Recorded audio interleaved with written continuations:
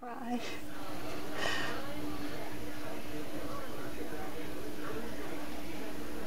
Maxine Shinholster visits and cares for her son David Jackson every day.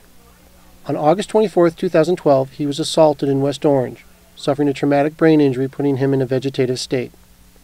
His recovery has progressed to where he is in a minimally conscious state. He cannot do anything for himself. He is in a rehab facility 24 hours a day. I'm going to always be here, but you're not going to always be in this place. You're going to be home, you're going to be well, you're going to finish college. Give me a kiss. Give mommy. Yes, give mommy a kiss. One more time. Find my lips. Thank you. Thank you. Give mommy a kiss. Nyquan Shiggs was a pedestrian when he was struck by a car on April 12, 2012. He suffered severe brain trauma and is now in a semi-conscious state. He can follow some commands, but not consistently. When Nyquan was recovering in the hospital, he got a new roommate, and during visiting hours a voice came from behind the curtain. It was Vic, a former classmate of Nyquan's who was visiting David. David and Nyquan were in the same elementary school and hung out together. Now, 18 years later, they were sharing a hospital room. His mother, Renee Shiggs, met David's mother, Maxine, and the passionate advocates for their sons became close friends. We just became really close. Each day it's like a sisterhood, a bond. Like, I didn't know David personally, but now he became my family. And we just hugged and just cried, and from that point forward we had a bond. Like, she's my sister.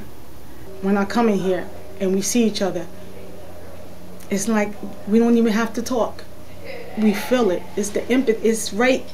It's a connection that nobody knows a mother love. And when you both going through it, when you both going through a mother love for your children, the fight for your child, yeah, she gets it. I know you don't like it, but please don't take it off, okay? A low-voltage electrical charge is one of many ways used by his mother to stimulate him and keep his muscles active. Don't be mad at Mama, okay? Mommy's sorry. Mommy's sorry. The movement is so important because, unfortunately, the brain sends signal to the body to make motion. We have to work in reverse. We have to make the body move so we can stimulate the brain to say, hey, my hand is moving. The only prognosis that I'm getting from his doctors are, it's going to take time.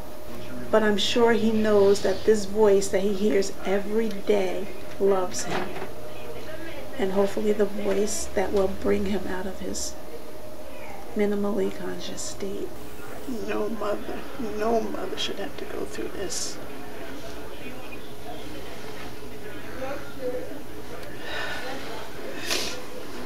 But we're strong, right, David? We're strong. We're gonna get through this. And people always say, you're so strong, you know, and they admire you. But sometimes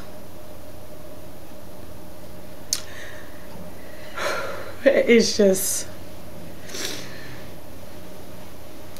you try to be strong for everybody, but inside sometimes I'm dying, you know. I'm dying because I miss my son.